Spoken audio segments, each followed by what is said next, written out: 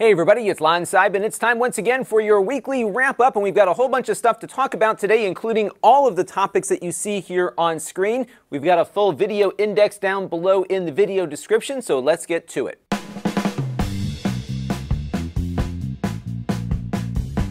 Now before we begin, I want to thank our newest supporters here on the channel. They include Star Trekker and Thomas Ruffley, who joined via the YouTube membership program. We also have Matt Roon, who signed up on Patreon. I want to thank them for their support. And we had a bunch of super chatters this week during a couple of our live streams that we've been simulcasting here and on Amazon. They include Thomas Ruffley, who also gave via the super chat, Lon.TV, Zam, Gameplay and Talk, and Mark Bollinger. I want to thank everyone for their support of the channel this week, along with everyone who's been contributing on an ongoing basis too, and all of you who watch on a regular basis, because all of those things equal channel growth. So let's take a look now at the week in review. On the Extras channel, we unboxed the DJI Mavic Mini drone that I hope to play with a little bit later this week. Stay tuned for that. We might live stream my evaluation process with that one. We had 3 live streams this week, speaking of, on my live stream feed that you can see here on screen. These are going to be simulcast on Amazon as well. So if you want to watch me doing my evaluation process, you can do that now. I'm going to pop on randomly at various times throughout the week, and you can set the notification bell and get notified when I do pop up. They're lots of fun, and it's been great to get a lot of you in there providing your feedback in real time. That's been a lot of fun for me. And then I did a bunch of stuff on the main channel, including a look at the new Plex free TV and movie service that launched this week. That one got a lot of views, as you can see. We also took a look at the Oculus Quest again, because it now works with the PC, and we investigated all of that in that follow-up video. That one's actually doing better than I thought. And what's interesting, you'll hear me talk about this more later on in the video today, the Oculus Quest is doing very well, and that is indicated in the amount of traffic I get whenever I talk about it here on the channel as well. It's by far the most watched VR product that I have looked at, and I've looked at a lot, and I think that is an indicator that there is some consumer interest out there for this thing. And then, of course, we had my top products of 2019. Usually every December, I take a look at everything I've looked at since last December and tell you which of those things I thought rose to the top. And we had a good number of things this year. We're going to talk more about my 2 top picks a little bit later in the wrap-up. And now it's time for some things in the news that caught my eye. And here in the U.S., of course, Toys R Us went out of business, but now they're coming back if you live in Texas or New Jersey. And we've got a few images here of the new New Jersey Toys R Us store. This is opening up in a mall, so it's a much smaller space than they had with their very large big box stores. And what they're doing is becoming more of a destination as opposed to just being a big retailer. What they've got here are arrangements with a number of major toy brands who rent out a particular portion of the store, and they put all of their latest wares out for the kids to get hands-on playtime with. This was one of the chief concerns that the toy industry had when Toys R Us went out of business, because a lot of kids would go to Toys R Us to see what the toys were all about.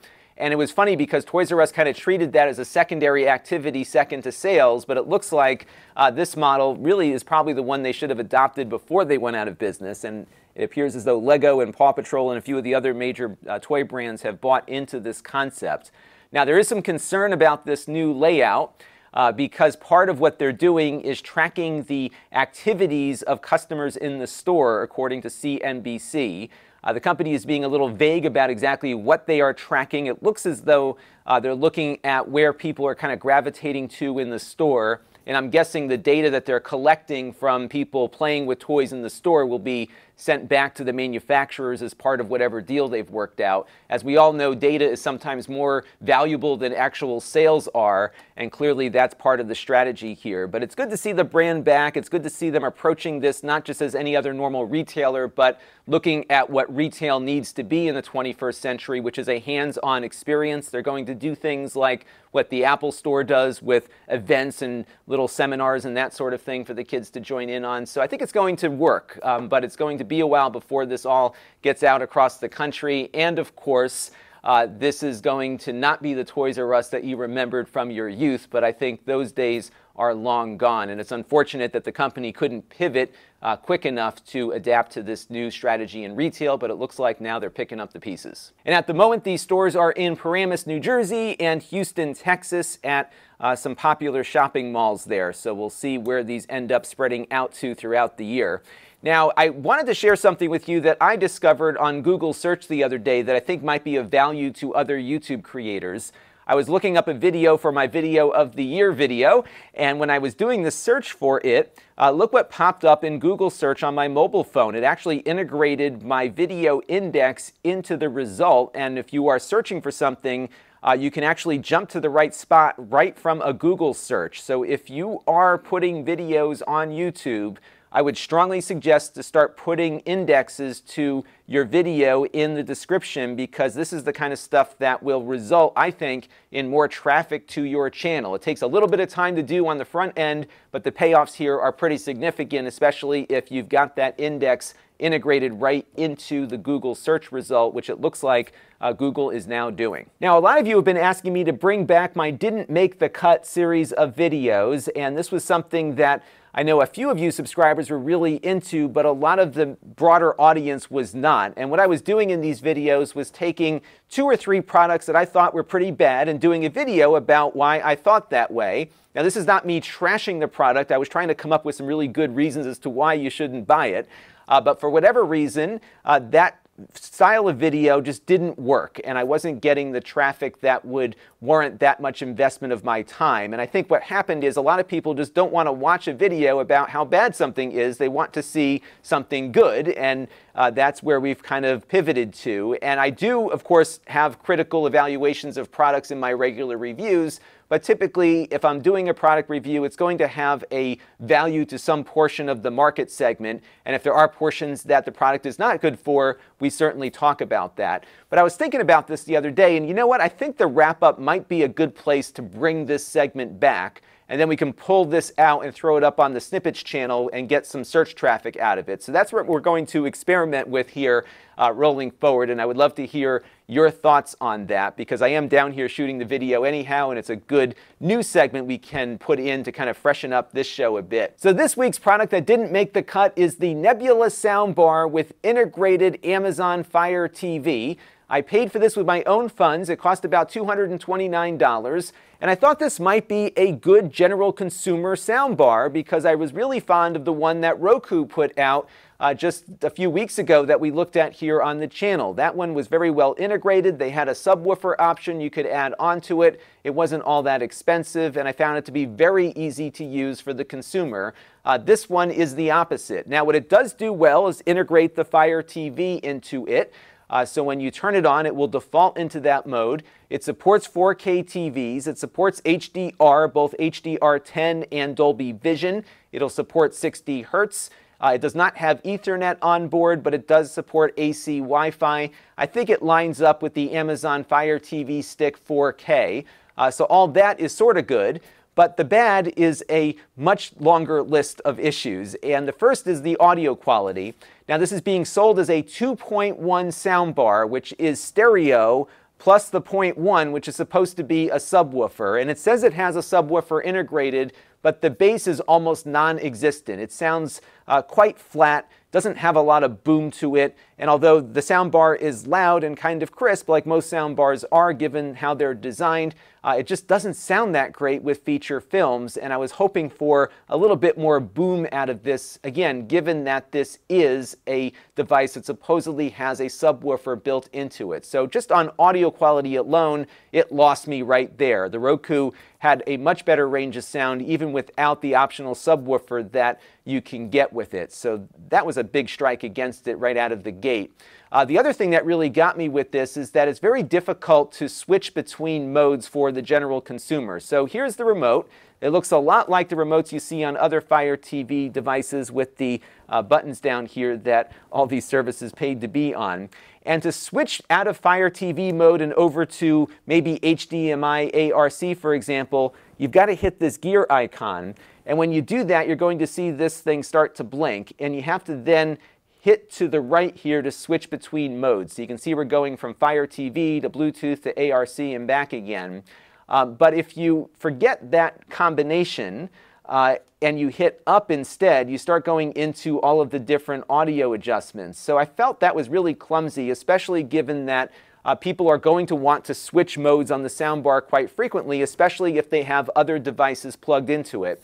Now, it does support analog inputs on it, so you can plug in your CD player or whatever. It also has optical inputs and, of course, the HDMI ARC support, which is the audio return channel. Now, on the Roku soundbar, ARC was automatic. I didn't have to switch into anything to get audio coming out of the television. So, for example, if I was playing a video game on a game console, that audio would automatically come out of the soundbar, no futzing around, it would just work. Here you've actually got to switch it into that mode every time, which was quite aggravating, especially because the ARC didn't work at all on my Samsung TV. And on my LG OLED upstairs, I had to put it into Fire TV mode first and then switch it over to ARC for it to pick it up for that device. So it really wasn't seamless, and I was surprised by how hard it was just to get some basic functions working with it. Now, it does come with a voice remote, so that was good. The problem, though, is that it's not automatically paired with the Fire TV.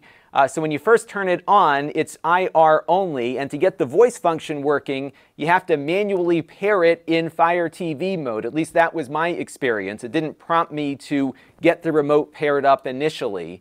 On top of that, the only time the voice commands work is when you're in Fire TV mode. So if you're in ARC mode and issue a voice command, you would think that perhaps it would respond to that. So if I wanted to, for example, maybe play something on Netflix, and if I issued that command while in ARC mode, nothing would happen. And of course, when you look at the Fire TV official devices, the Fire TV Cube would automatically go out and switch into the right inputs and get you all back up and running. Not on this one. You've got to just switch it back to Fire TV mode and then issue the voice command to get everything up and running. So it just feels clumsy and disconnected and not all that integrated. It doesn't sound all that great. It's a little bit expensive for what it is, and I think they need to go back to the drawing board on this one, or perhaps maybe Amazon can make their own and do a better job of this, because we've seen them doing some really nice speakers and some really nice Fire TV devices, and having Amazon make one I think would be much better than what they licensed here, and I'm having a hard time recommending this one to anyone, especially general consumers who are buying one of these things for simplicity. This thing is anything but. So let me know down below what you think of Didn't Make the Cut being part of the wrap-up. We're not going to do it every week, but whenever I've got something to talk about, we'll likely integrate it somewhere into the lineup here on the wrap-up show, but I do want to get your feedback on that first before we make that part of our semi-regular programming here. So let me know down in the comments section below. And now it's time for a Q&A from you, the viewers, and you'll recall last week I was asking you all about how we test Linux on our computers that we review here on the channel. And what I was asking was whether or not it was a good idea to test things based on a live boot of Ubuntu versus actually installing the operating system and using that as our basis of testing. And I should tell you that my primary goal in testing Linux on these computer reviews is not to benchmark anything, but just look at whether or not the hardware can be detected without a lot of aggravation. So if somebody who was more of a passive user wanted to try out Linux, what the experience might be insofar as getting the Wi-Fi and the video and the audio all working properly. And that's largely been my approach to things. And what I asked last week was whether or not hardware detection is different on a live boot versus an install. And from what I heard from a number of you, including Paolo and Jacob here, is that the hardware detection should be the same whether we do a live boot or a full-on install. Now, I will say when we do something more involved with Linux, like a Plex server kind of thing, we do a full Ubuntu install versus the live boot because, of course, that might have a performance difference. But I think for hardware detection, the live boot is fine, and I'm going to stick with that unless anyone's got some serious objections about that from a hardware detection standpoint. Again, in our reviews, we primarily look at compatibility, not performance on Linux, and I would like to just make sure I am on the right track with that to make sure we're properly representing compatibility to viewers. So let me know if we're on the right track here down in the comments below. Now, yesterday, of course, I posted a video with my top products of 2019, but Darren Buss here was asking which of them was my absolute favorite. And I have to say, out of everything I've looked at, both in that video and all the other products we reviewed this year, the Oculus Quest is the top product of the year. And the reason is that it is a transformative product, it's innovative, it's consumer friendly, it's reasonably priced, it's two products in one now that it works with the PC as well as on its own. And I think from the standpoint of something new and different and cool and functional, that one certainly takes the nod for the product of the year. I've been doing this now for about 6 or 7 years, and it just, it's getting to the point where nothing is new and innovative anymore. Everything is just kind of a slight variation of what we saw before, and some of those variations can be nice improvements, but really there's not been a lot of stuff that's been crazy transformative lately, and the Quest really is something that hits that for me, and I think that's why it is my top product of the year, at least from what I have looked at. Also on the list, though, is the Mister project, and I think that's something, of course, that's not a general consumer device, but for those of us nerds of a certain age, it is a great way to re-experience and essentially recreate a lot of the old hardware that we've got on my shelves behind me here as a shrine, because it is just fantastic what the community is doing to replicate some of this old stuff properly and accurately. And it's also been exciting just to see just how quickly all of this has come together and how it's becoming a real focus point for a lot of folks who are into the retro computing and retro gaming communities. And as such, I think that Mister is really a great gift if you have someone in your life that you know is into this kind of stuff. And what's great about the Mister is that it just doesn't work when you turn it on. You got to piece things together. You got to install software. There's always a lot of tinkering going on with it. And that really makes for a very good product for people like us. But for the rest of the world, I think the Oculus Quest really is something that takes away all the complexity that VR once had and puts it into something that is really a turnkey, plug-and-play, out-of-the-box solution, and that's why it is my top product of the year. And related to that, CF542 posted this on my recent video of the Oculus Quest, saying that VR headsets are going to go the way of 3D TVs. Neat idea, but most people don't want to wear things on their heads in the long run. And I would certainly agree with him from the standpoint of everyday devices. Google attempted the Google Glass experiment, which was a cool idea, but I think a lot of folks did not like the idea of wearing this contraption on their head and walking around in public. I sure didn't want to do that. But I think VR is a little different in that it is a short duration wearable. It's something that brings an experience to you when you want to play a game or do something for entertainment purposes and not so much for everyday usage. And I think there's probably a little bit more life to this. And what I think has been happening with VR, and I've talked about this before, is that PC VR is too complicated for consumers. Consumers want an appliance that they can take out of the box and use like a smartphone. If you look across the entire marketplace now, even PCs are getting to the point where you take them out, you turn them on, and you're off and running. PC VR required the right kind of PC with the right kind of hardware, with all the software working properly, all the sensors and everything set up in the right positions, and it wasn't easy for consumers to just pick up and play. And that's where I think the Oculus Quest is a bit different when it comes to VR devices. And there's some indication here that we're seeing things take off a bit. Of course, Facebook reported that their sales are pretty strong on this. They're not selling millions of units, but I think the sales have met whatever expectations they set for it. Facebook, of course, owns Oculus. There was actually an impact on their profits in a good way.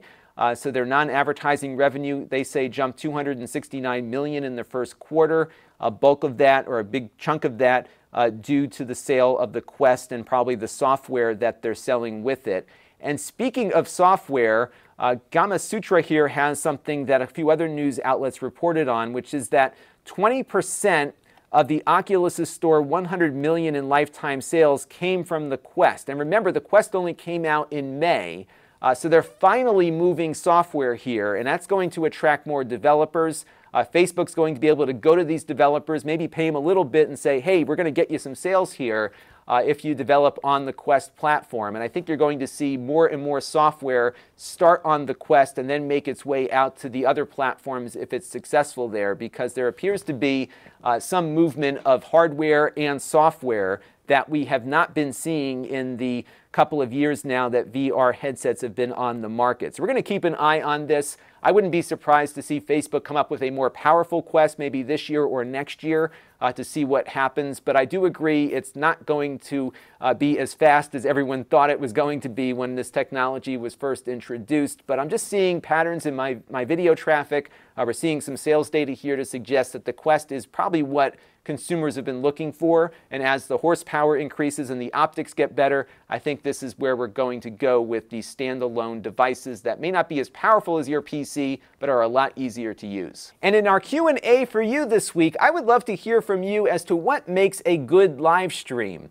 Is it something where you've got a really good set of content coming at you, where there's a plan and an execution of that plan and a well-produced series of events that go on, or do you just prefer the ability to interact with your favorite content creators in a less organized way? I'd just love to hear some of your feedback on this, because I'm trying to figure out if we really want to go the route of doing these really topical and well-produced live streams, or kind of make them more of a random Q&A with some unboxings and some other things going on. I've been looking at my statistics on both formats, and it looks like the more random stuff is winning out, but I'd love to hear from you what you think works best for a live stream. Let me know down in the comments below. And our pick of the week this week is another scam baiting channel.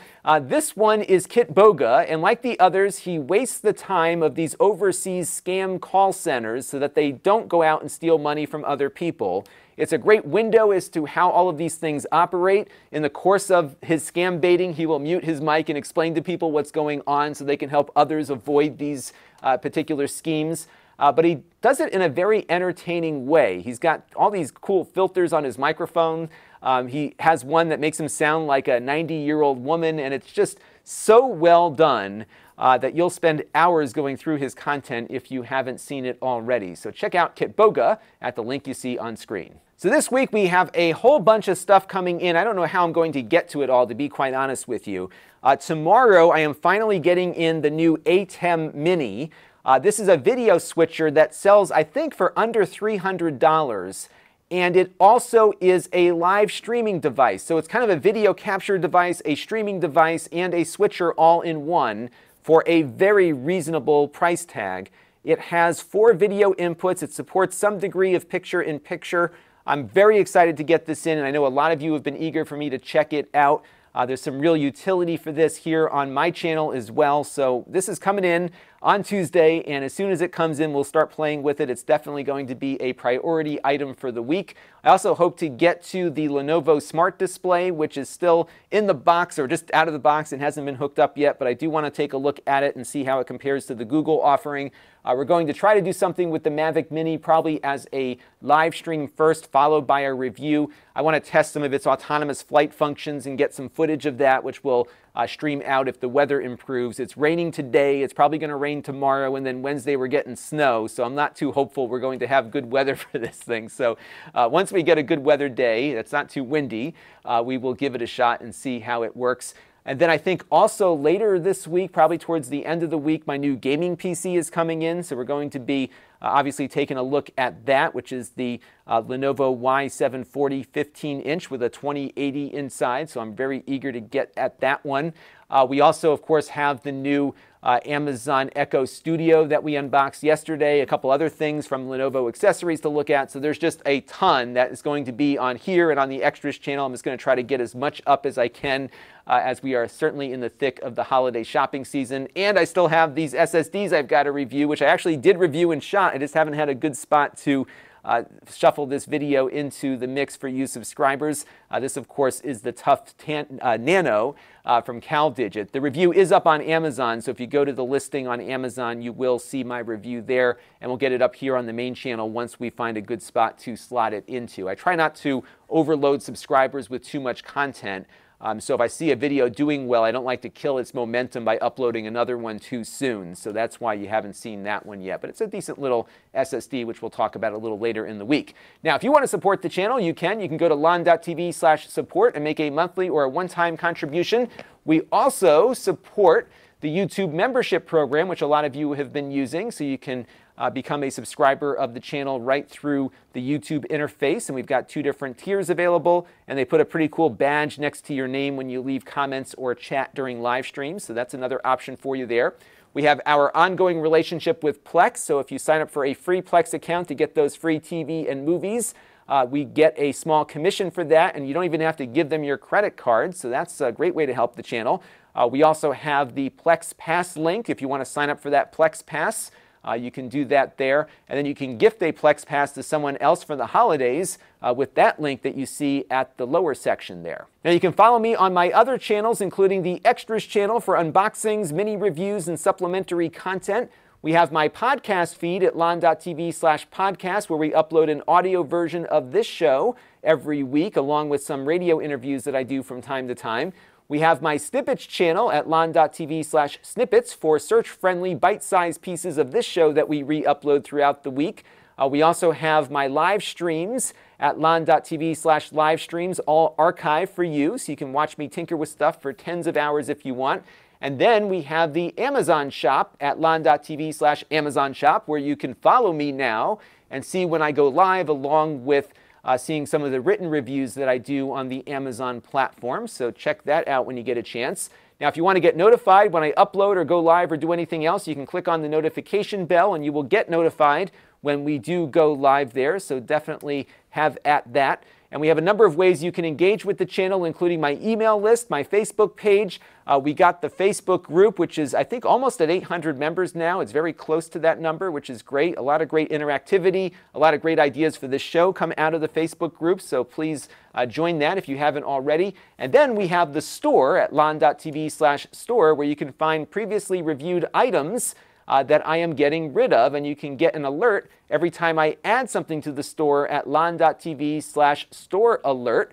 So definitely do that if you want to get a good deal on something. I've got 2 laptops in there right now, a Dell XPS 15 and that Dell Alienware gaming laptop I talked about last week. We're going to be clearing out some extra stuff here to get room for that new computer to come in. So if you're looking for something, take a look or sign up for the email alert, and we'll send you an email every time we add something to the store. And that is going to do it for this week's weekly wrap-up. I want to thank you all for your continued viewership and comments. Keep all that stuff coming. It helps guide me as we continue posting new content for all of you. And until next time, this is Lon Seidman. Thanks for watching. This channel is brought to you by the Lon.TV supporters, including gold-level supporters, the 4 Guys with Quarters podcast, Chris Allegretta, Tom Albrecht, Brian Parker, and Kalyan Kumar. If you want to help the channel, you can by contributing as little as $1 a month.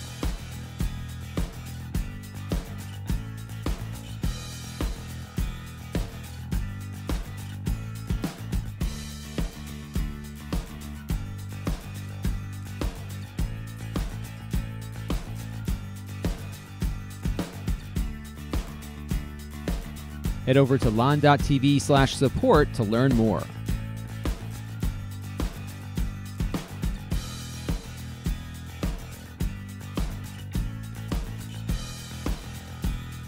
And don't forget to subscribe. Visit Lon.TV/s.